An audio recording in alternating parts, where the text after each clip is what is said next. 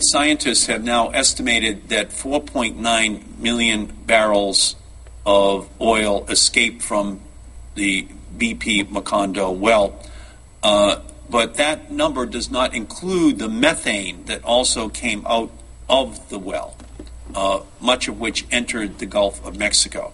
Although the impacts of methane are not well understood as that of oil is understood, we know that it has the potential to cause harm when released at such significant levels above the natural seepage of methane in the Gulf.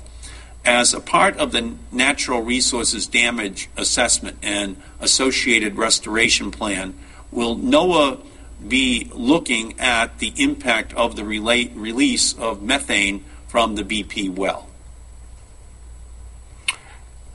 In terms of the effect, I would believe that the NERDA folks would take that into consideration for sure. Yeah.